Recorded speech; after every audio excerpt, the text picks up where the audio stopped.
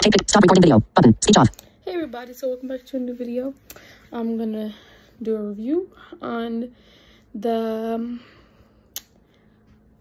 what is it called?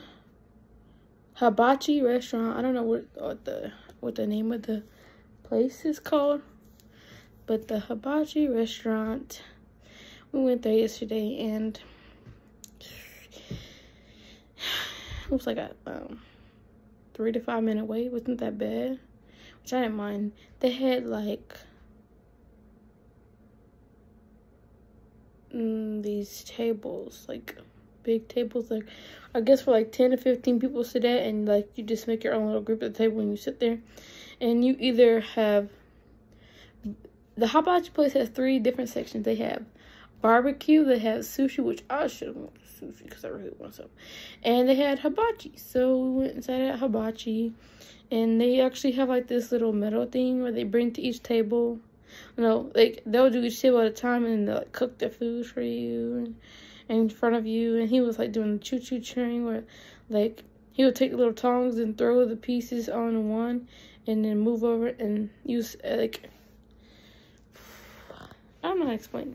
Like he'll take, say my fingers are the one, so he'll take it on this finger and go, and then flip into this one, and then move this one over and go like this and flip it. So he'll like keeps going back and forth, like to make it look like a train, you know.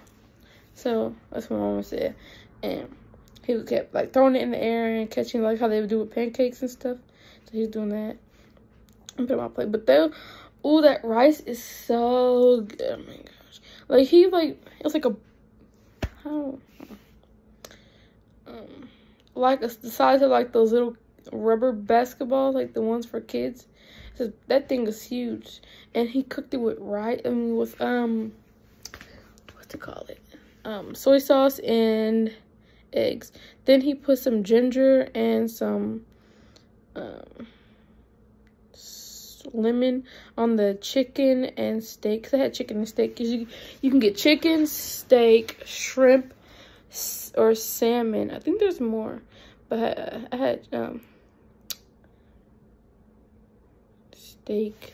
It's that rich people steak. I forgot what it's called. They cut it in cubes and it was so good. Their salad was good too.